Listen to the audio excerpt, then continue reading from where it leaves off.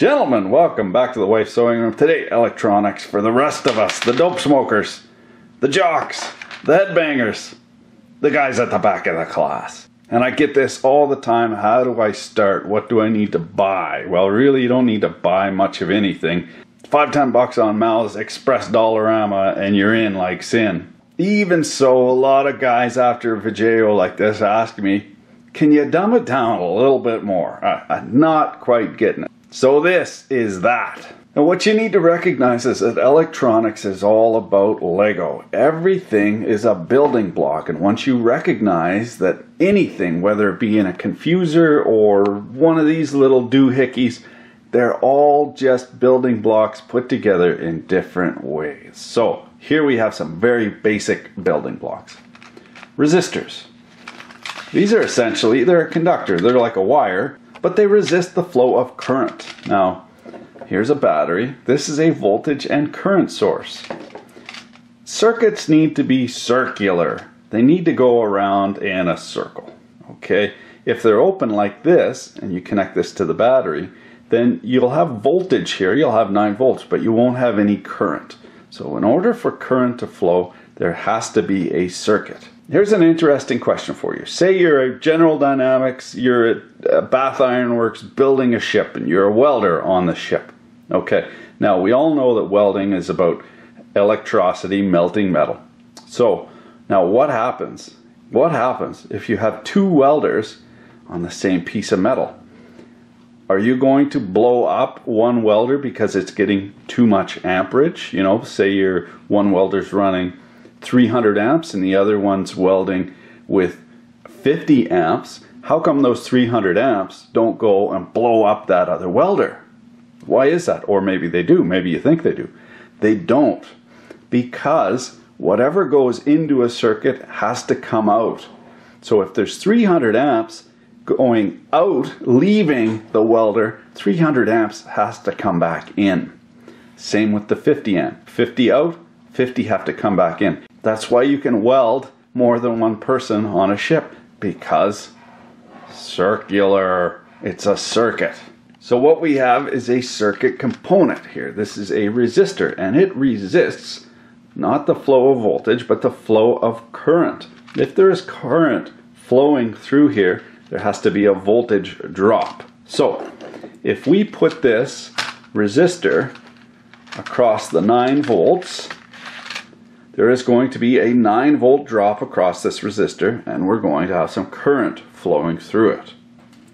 Here we have a capacitor, and it is a store of energy. It's another form of battery, and this one has a positive lead, and you know it's positive because if you cut that extra little tab off and chooch it sideways, it makes a positive sign. And this stores energy. It resists the change in voltage. This resists the change in voltage, and it stores energy. This is an inductor. It is an electromagnet. It also stores energy, but it resists change in current. This is a diode. It's a one-way check valve. Pixies can go in one direction, can't go in the other direction, but it's also special in that it's a light-emitting diode. Now this has 0 resistance. So if we were to hook this up like so, let me show you here. There's the negative. So we'll go positive, negative. Nothing happens because it's a one-way check valve. But if you go the other way, snap, I just fried it because it's got no resistance. It had so much current go through it that it blew up. Garbage. Now here's a new LED, and our first mission, knowing that if we just connect this up, it'll blow up, is to get this to light and stay lit. What we need is a resistive element in there to reduce the amount of pixies going through here. Now, we're going to use a little bit of math. V equals IR. That is, voltage is equal to current times resistance. So, we know that this needs 20 milliamps, so 0.02 amps in order to chooch.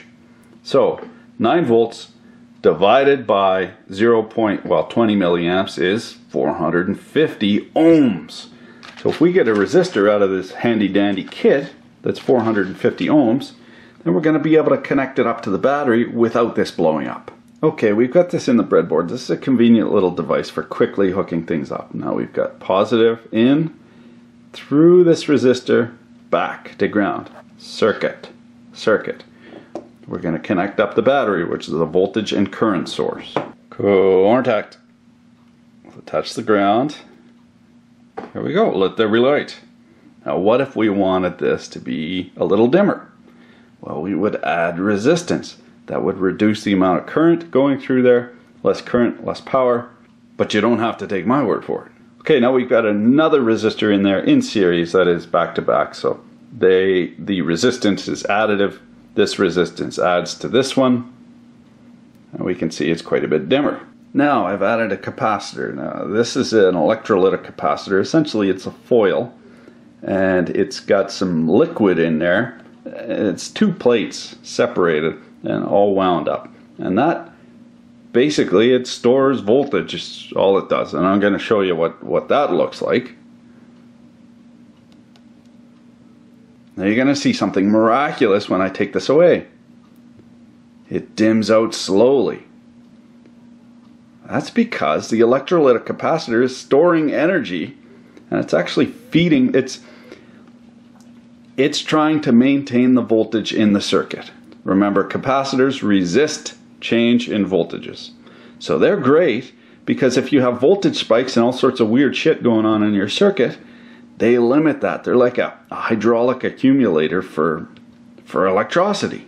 Now you may have noticed that I put this in parallel with the LED circuit.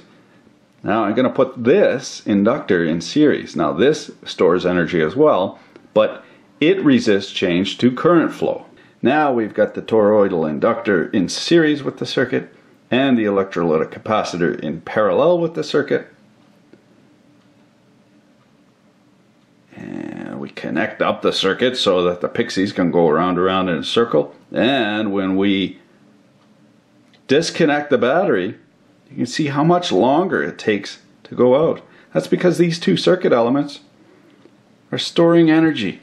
Now, if you're at all interested in doing some more basic soldering and messing around with surface mount stuff, I've been working with my buddy Rich Johnson on this. He laid it out. This is a ruler. That's a workshop ruler, but it's got an interesting feature here in that we've got some pads for surface mount devices.